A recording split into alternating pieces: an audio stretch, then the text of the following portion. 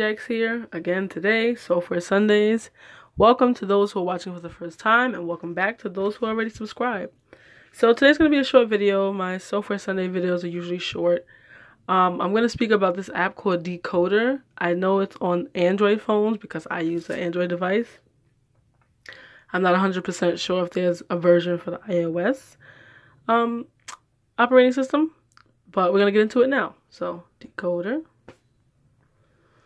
So this app is pretty much an IDE for you to do code in.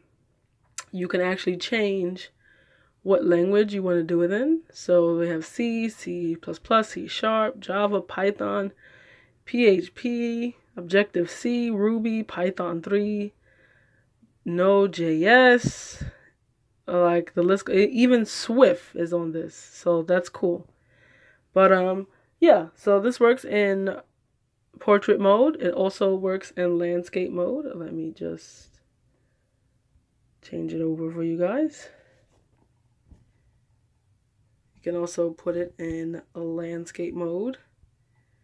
As you see, well, right here I have a generic method because I was practicing instead of overloading methods, checking out generic methods. So everything's set up for you pretty much, and you just code along. And then once you're ready to see what's going to print, here I have two arrays, a number array and a char array. So it's going to print exactly what we see here. 1, 2, 3, 4, 5 for the number array, and TSGH for the char array. That's what should print out when I click play. Boom.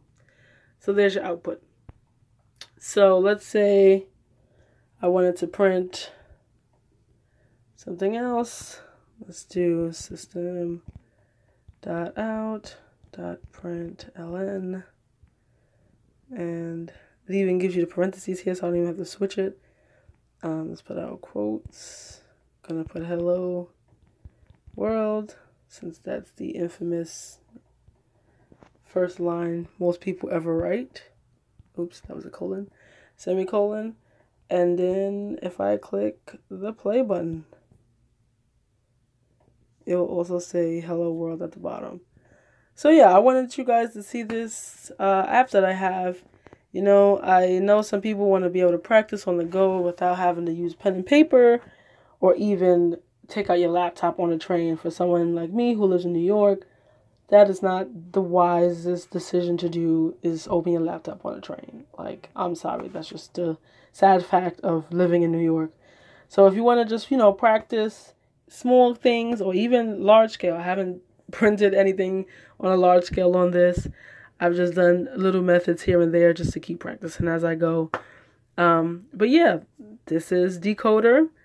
Again, you can always change the language that you want to code in. So if you're someone who is an iOS developer and you happen to have an Android phone as well, you can use this to use Swift. And also there's Kotlin on here. I didn't even know that. So that's awesome. But yeah, so this is Decoder, and thank you for checking out this video today. Remember, like and subscribe. Also, I'm having a giveaway. So the way you can enter is follow me on Instagram. You can follow me on Twitter, and also leave a comment down below of your favorite technology, software, anything, something that has to do with technology in the comment section below.